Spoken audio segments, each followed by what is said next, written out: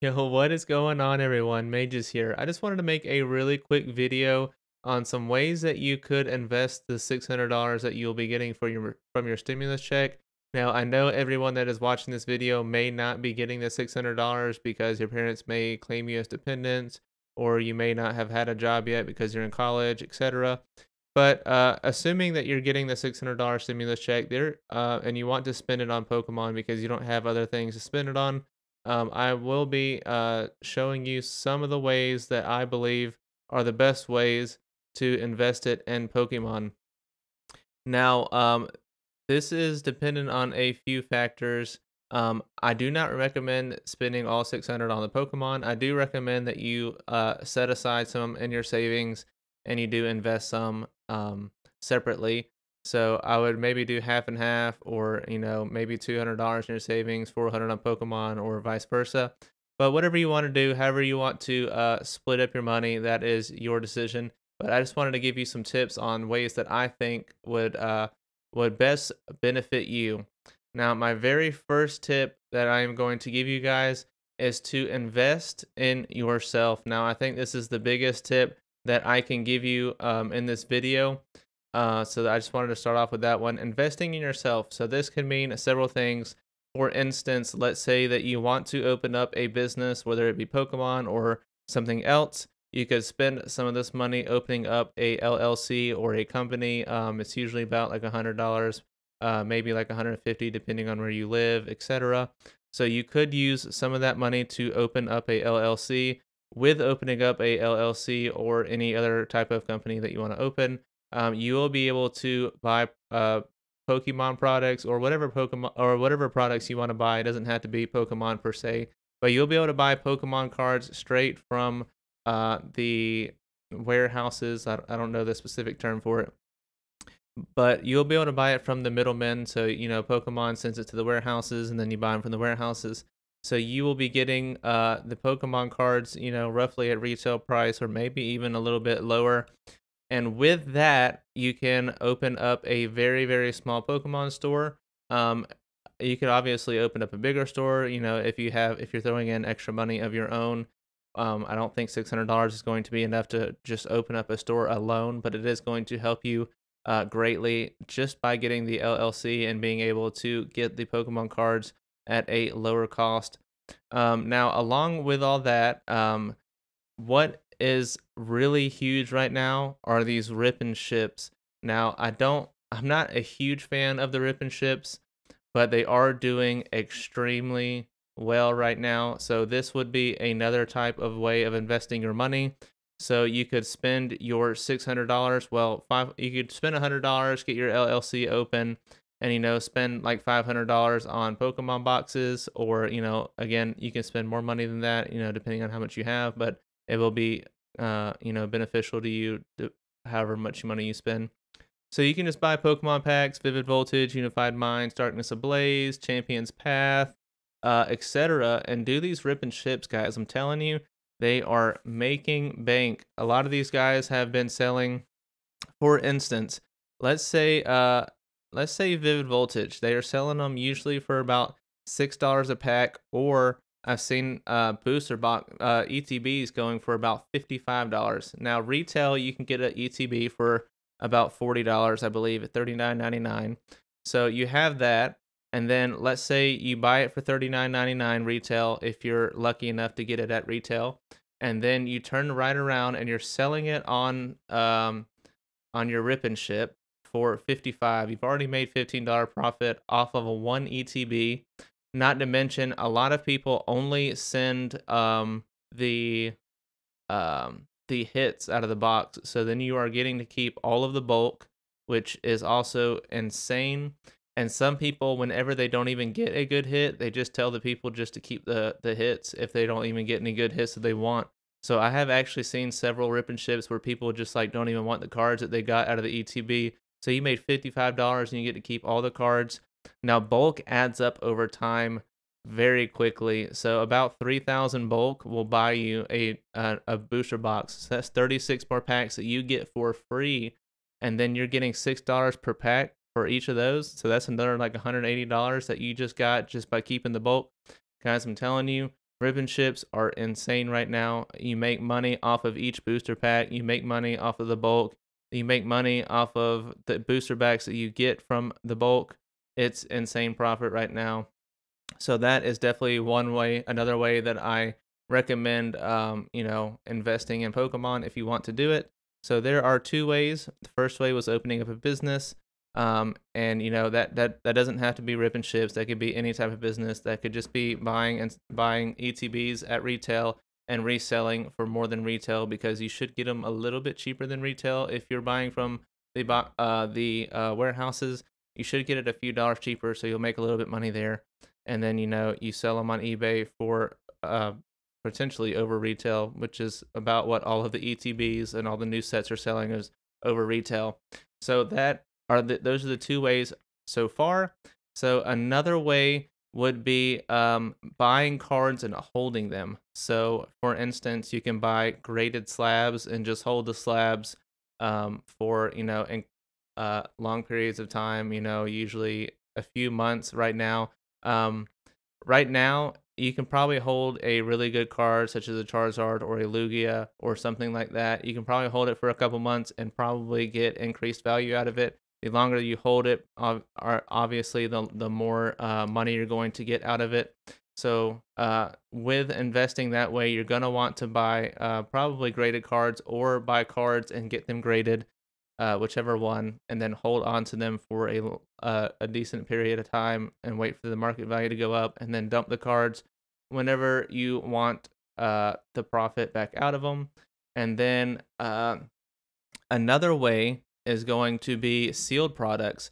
So instead of buying PSA graded slabs, you can buy sealed products. So like Vivid Voltage ETBs, Champion Path ETBs, Shiny Star V, the new set coming out, Shiny Fates.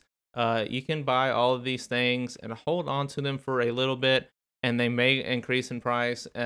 Obviously, again, the longer you hold them, the more they are going to increase in price. And that's just how it goes, guys. Usually, if someone's wanting something out of that set, it's probably going to increase in price. You see Evolutions is going for like $400 a box right now, and that's just after a few years. Now, I'm not saying every set's like that. Obviously, it's not going to be. Every set is going to be like that. Evolutions has the big boy Charizard in it, so everyone is chasing that set right now. So that is an extremely good set to hold on to. I don't know how much higher that one can go. And again, at $400, you're only going to be able to get like one booster box out of that. So you can get more booster boxes if you do like Vivid or something else like that. And then let's see. Another way is going to be probably one of my favorite ways, and that is buying raw cards and sending them in to get graded. Now, I have shown you guys something like this before. So for instance, we'll go here and we'll go to, sorry, my dog's trying to jump on my lap. We'll go Pokemon, Lugia, Unlimited, quit girl, Unlimited, and let's do a PSA. Well, let's not do PSA. So Pokemon, Lugia, Limited. Let's do Near Mint. And let's go. We need to do this. So this is our sold tab. So this will show us what they last sold for. This is our buy tab. This is what you want to buy them for. So these are going to be the ones that are on the market right now. So Pokemon, Lugia. Let's see what else. Let's see what we have here. That's 9 days. So you want to do, usually you want to do ending soonest, because you're going to want to buy the, one sooner than later. So you have this Lugia right here, ends in 5 hours, which is a lot of time left. Nice little swirl. That's an amazing swirl, guys. Right there, right below the mouth. Looks like the swirl has some kind of elemental blast, It looks like it might be an elemental blast coming out of the Lugia. It's just a swirl, but that is an amazing swirl, which is probably why this card is going for a little bit more. This is a very, very good condition card. I would imagine this would probably... It has a little nick here, some whitening down here. Let's check out the front again. I didn't see anything on the front. Might have some hollow scratches. I don't see any hollow scratches or anything right now. It might have some. It's really hard to tell if they don't do it at an angle with the light. But as far as I can tell, this card looks pretty immaculate. I would easily probably say this is an 8. Probably good potential at a 9. So let's see. You got a $275 card right now. If I had to guess, this is probably going to end at like 350-ish. So let's look at a near mint. Now, I mean near mint one that's sold. So see if we can find a near mint one that is sold. So here's one for 178, no swirl. Here's one for 355. So I imagine it's going to end up selling for roughly around 355. Again, 350. I think that's about what it is. So you can buy this card, and then you can turn around and let's just say it gets a PSA 8. So you buy the card for 350, send it in to get graded, and you're looking at $530, $495, 500, 600. So you bought it for 350, and then after you know, 4, 5, 6, 7 months, however long it is for PSA to get back, you could even send it express, but then you lose out on some of the profit. And it is investment. Generally, investments you want to hold for a little bit of time, or else it's not really investment. Then it's kind of just flipping if you don't really hold it. So, for instance, you buy it for 350, you send it in to get graded. 6 months is worth 530, maybe even 600, and that's if it gets a PSA 8, guys. I really think that one has a shot at a PSA 9, and let's see what we're looking at for a PSA 9. See if we can find one. So that one's Japanese. I'm not sure why that one sold for so low. That's PSA 8, PSA 8. Here you go. PSA 9, $1,500, guys. Same card, not first edition. $1,500 is what it sold for. And that was just like a week and a half ago. So you buy this card, $275, probably going to end up being like a 350, maybe even a 375 because of that swirl. That swirl's definitely going to add some value. You throw that swirl on top of this bad boy. This one, I don't even think this one has a swirl. So let's check this out. Yeah, this one doesn't even have a swirl. That swirl is definitely 110% going to add some kind of value. I don't know how much value it's going to add. You know, it could be $25, $50, $100. It just depends. I mean, it's at a raw state, it's not going to add that much. Maybe $25 at the most in a raw state, I would think. But at a graded state, a graded 9, card's already $1,500 with no swirl. I imagine it adds an extra 100. If I would be shocked if it didn't add an extra $50 to $100.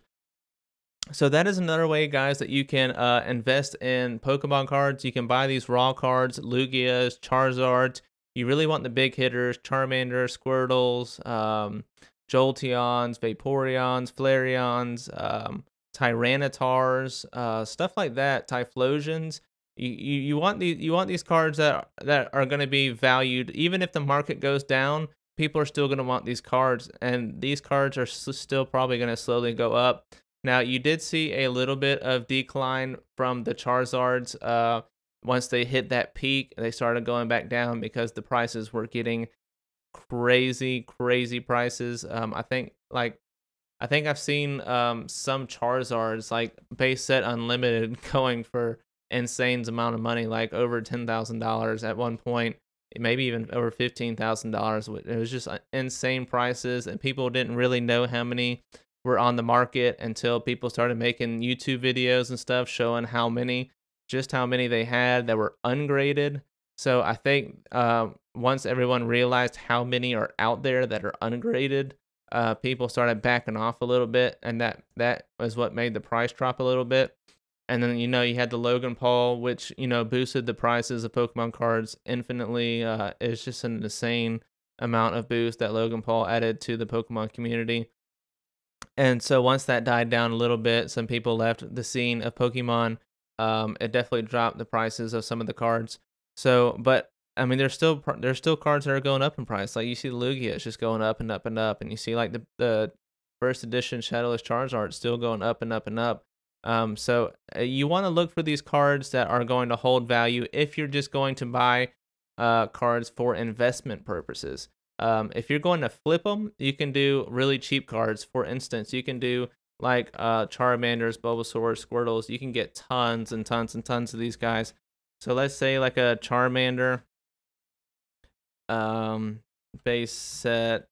We'll even do first edition because I know you can get. We'll even do we'll do first edition because you should be able to get several Pokemon. You should be able to get several Charmanders, first edition Charmanders for relatively cheap. So you got them. Now these are a little bit high, but you got one for $18 here, $41. These aren't even first edition, so that's actually pretty expensive. This one's Shadowless for $7. I don't know the condition. I'm not gonna look at the condition of all these. I'm just giving you guys a very rough idea. This one is Shadowless for $37. No one's biting on it. I thought I put it on ending soonest. I did put it on ending soonest. I guess so. There's just no first edition Charmanders. We'll just do Charmander base set. See what's out there. So you have tons. You got a Charmander Squirrel here for $5. You got another Charmander and Charmeleon for $8. You got the trio for 40. Charmander, that's insane prices. You don't want to pay $30 for one card. You have the whole trio plus the Pikachu for 20 here. You have a Charmander for 99 cents here. Another Charmander. That's not the same one though.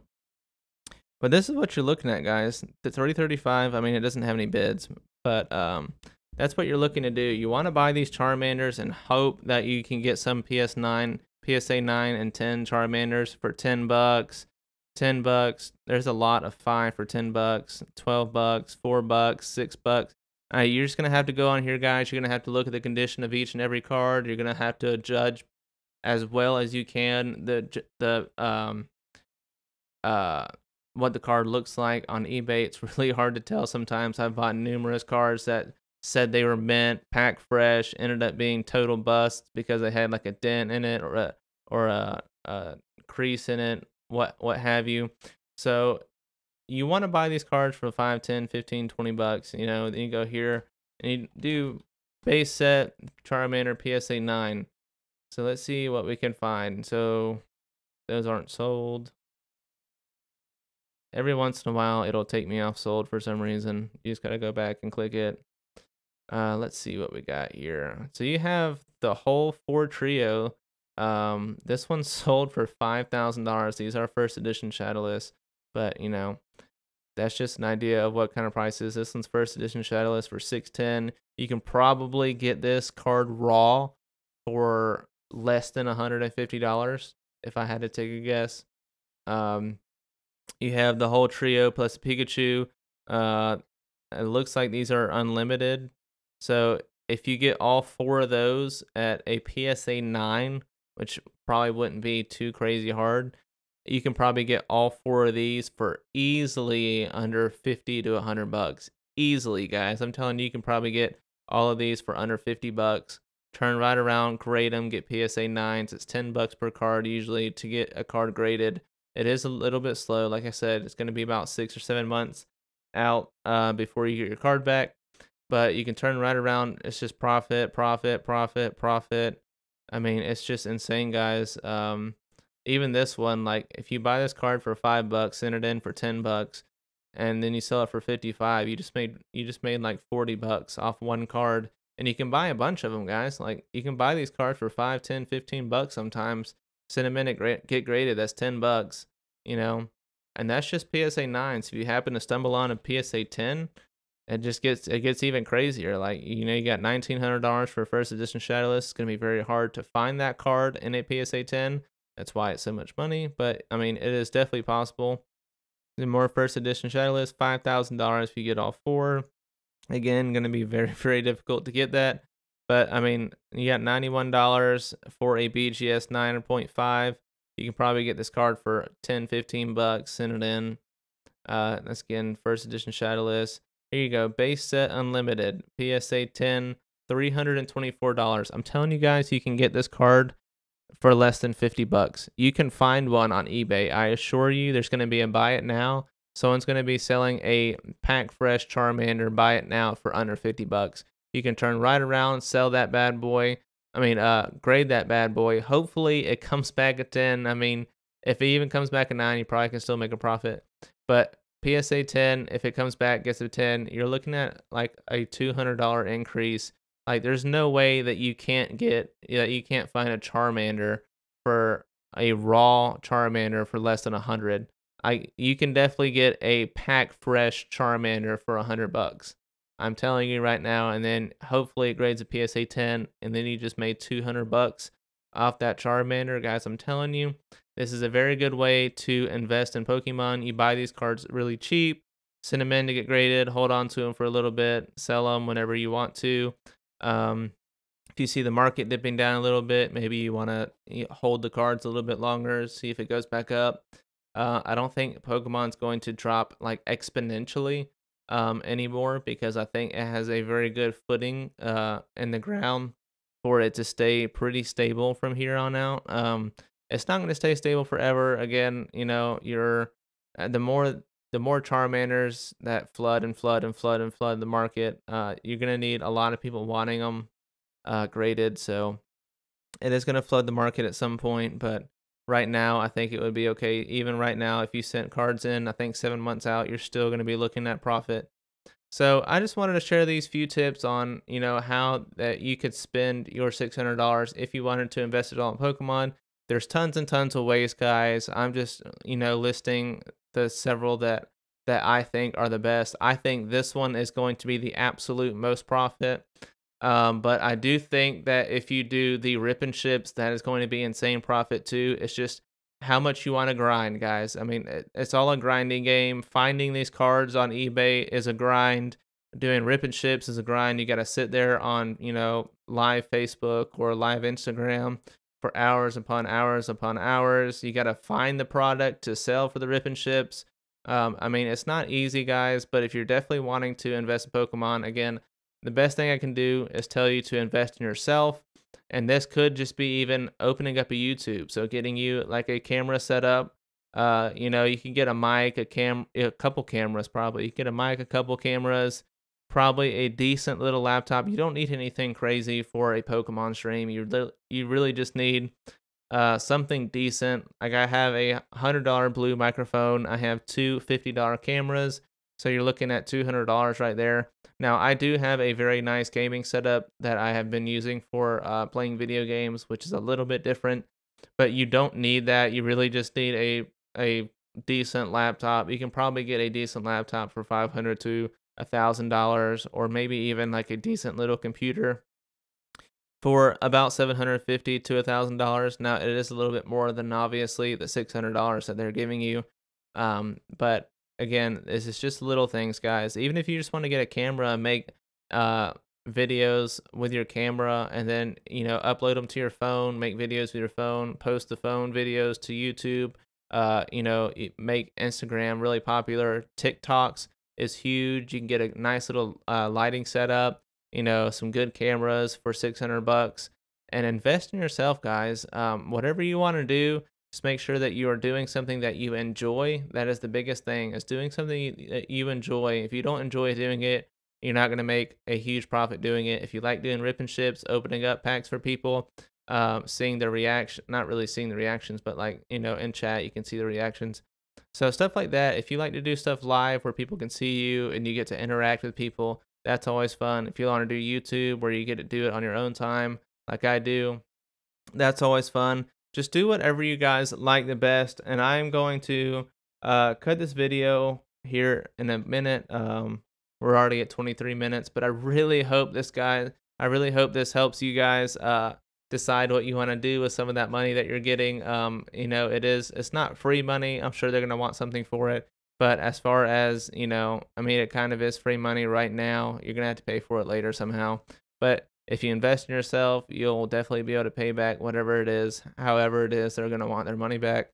So again, if you want to do this, I highly recommend any of these options. Any of these options should be great options. I don't think any of these options are going to be bad options. I would be surprised if anyone said otherwise, because all these options are relatively safe options, in my opinion. You just got to make sure that you're getting the right products.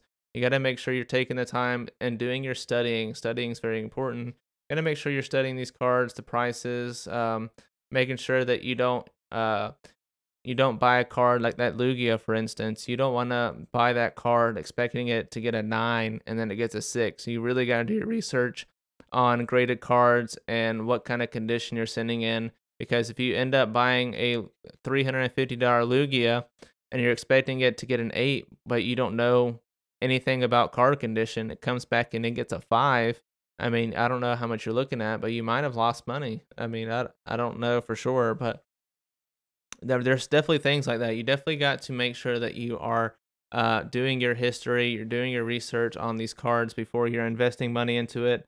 Um, just be safe with your money, guys, and I hope all you guys have a happy New Year's.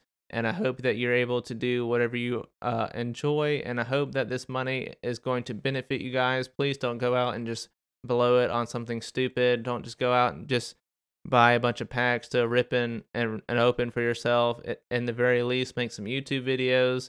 You never know, it could blow up into something. It could not blow up. You never know. At least get a recording of it or something, and then at least attempt, to make some Instagram pictures, TikToks, YouTube videos, etc. Whatever you want to do, guys. But I really hope this helps you guys on your journey. And if you have any questions, feel free to hit me up on my Instagram, my YouTube comments, Facebook, doesn't matter, guys. I am always willing to help you guys out and whatever questions that you guys might have. But again, thank you guys all so much for watching my video, and I will catch you guys in the next video. Bye, guys.